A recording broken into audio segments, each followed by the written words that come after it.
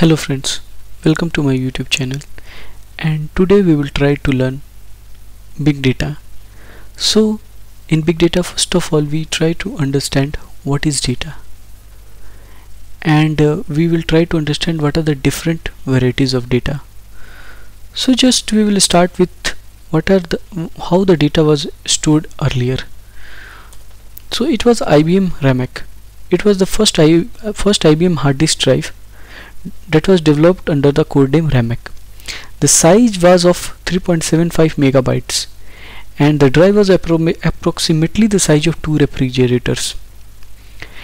This size was used, and it was not means if you consider the latest trend, this size is very huge. Now we have the data storage of 128 GB, 256 GB in a very handy and compact way.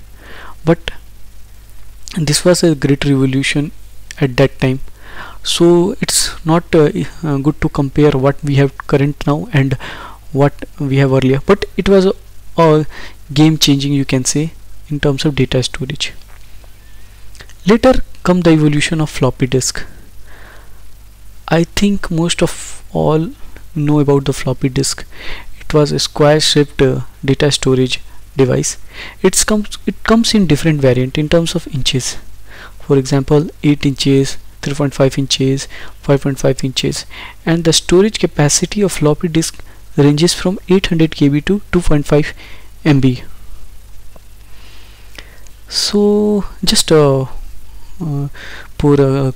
just a trivia, or you can say curiosity. So how many floppy disks would it take to equal 1 gigabyte? You can calculate on your own. You can Google it. You can go through many Wikipedia pages and search about floppy disk. After this come data and its type. So what is data? Data is collection of raw facts and figure, and from this data we transform it, we excavate it, and we produce information. But this data come in 3 different variant. One is structured, another is semi-structured, and the third one is unstructured data. So we will try to understand what is structured data. Data that fits into RDBMS system.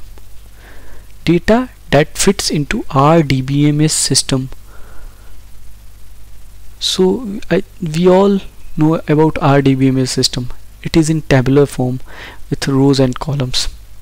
This data is perfectly aligned in rows and columns.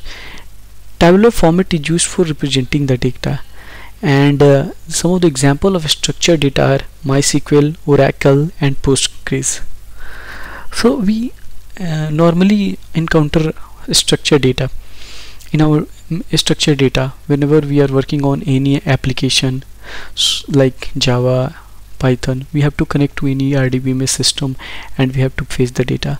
So these all data sets are stored in the form of MySQL. They are stored in some of the database like MySQL, Oracle, or Postgres. They are in the form of rows and columns. We have different columns and millions of rows. We fire a query like select a star from employee table, delete, update, insert. There are different DML and DDL operation that we can do on this kind of databases. So all these databases keeps structured data. After this come semi-structured data. Data which lies between structured and unstructured data. Structured and unstructured data means in structured data we have everything aligned in form of rows and columns, but in unstructured data, which we will cover next, does not have any proper format. So this semi-structured data lies in between, and semi-structured data is embedded within some tags or schema, and some of the examples are XML file, JSON. So why we call this as a semi-structured?